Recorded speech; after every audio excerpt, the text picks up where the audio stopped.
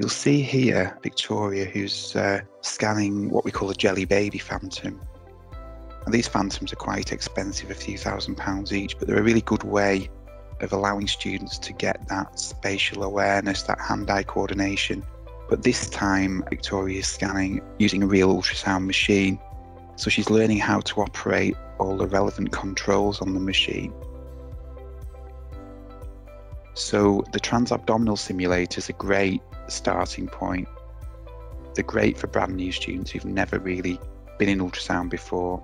Great way to start to learn the anatomy, how this relates to ultrasound, and again learn this sort of spatial awareness, hand-eye coordination that's required, and one of the required skills for being a competent sonographer. We do tend to combine the abdominal work with some consented live models, which we would use the machine on the previous clip that we can use to scan consented live models.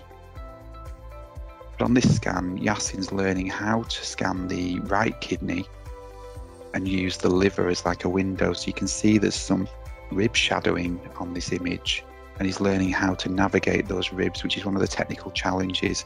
You'll see on the right screen is a virtual abdomen. So that's how an abdomen would look usually with the patient lying next to you.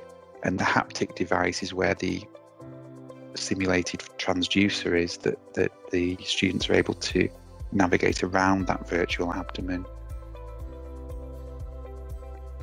This is one of our students, Tom, who's learning how to use the transvaginal ultrasound simulators, and I'm sure you can appreciate that transvaginal scanning can offer some embarrassment to both the student and the patient when people are in those preliminary stages of their training. Now, ultrasound requires quite a skill in terms of spatial awareness, and you'll see here Tom is using the simulator, and on the right you'll see that the virtual anatomy shows how the ultrasound beam is scanning through that anatomy. So above that you can see actually then how that relates to anatomical planes.